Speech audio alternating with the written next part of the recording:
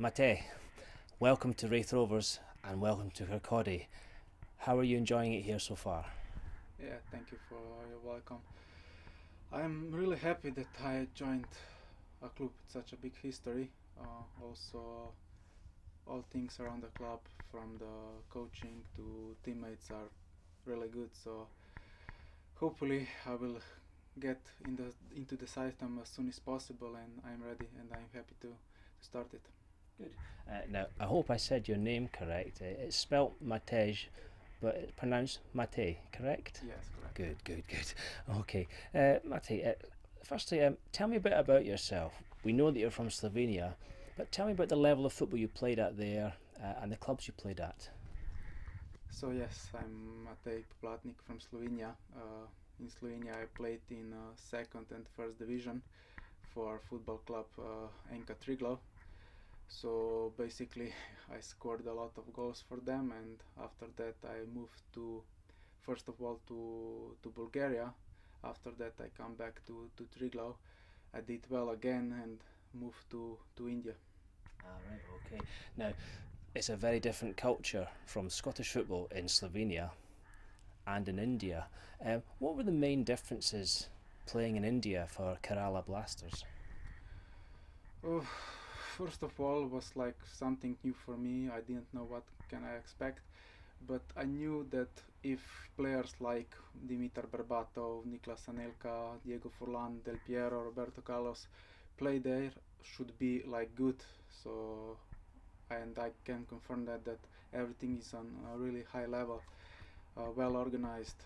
All like the life there is really good. So I really enjoy that. But the main problem there is because season is too short. It's just like for the 4 or 5 months, and all other months you are free. So I missed football, and that's why I decided to come back in Europe, because season is longer here. Yeah. So yeah, you're from Europe. You made your name in Europe. What what are your strengths and abilities as a player? Do you think that set you apart from other players from your country or in Scotland? But for sure, I can say for myself that I will give like 100% on the training and on the games. I try to improve myself every day, every match. I will be 29 next week, so I'm not the youngest anymore. So I'm trying to improve also like trainings, and also be professional out of the training. So I try to live as much as professional as I could, also when I am at home. So for sure, for me, they can expect that I will be professional like 24/7. And would you say your main asset or your main strength is your hold-up play, or your finishing, or aerial with the header in the air? From my young age, I try to do with my left and right foot, and also with head. So I would say that I'm quite good in the air, and also with my, let's say, the the the left and the right foot. So maybe that's my strength. Got you right. Okay. Off camera, we were talking earlier, and you were saying that the first challenge when you first came to the UK on holiday to London was the language. But then when you moved to Livingston, to Scotland, a year and a bit ago, there's another challenge, the Scottish language. How are you enjoying Scotland so far? Yeah, it was hard for me. Like I said before, like first 2 to 3 months was hard because I didn't understood almost nothing. It's because of the accent, but lucky me, I came to one beautiful country with very nice people, which like support me from the my first day. So they were helping me, especially my teammates back in Livingston and my teammates now in Raith Rovers. So I can say that I'm happy because of that, and I will try to give them back on the field. And at Livingston, you worked under a very highly rated coach, David Martindale. What did he bring to your game, or what's he done for you and the way you play football? For sure, he got me to the one point when I realized that I can be fitter and stronger uh, than I was been in my past. So I also improve like mentally there. It's really hard. So I am thankful to him that he gave me a chance to play in UK, in Scotland, and I think because of that I'm a better person and a player. And of course, you know a little bit about Raith Rovers from last season in the cup. You came off the bench and you scored against us in your cup victory. What has impressed you about Raith Rovers from that point and now when you're playing for Raith Rovers?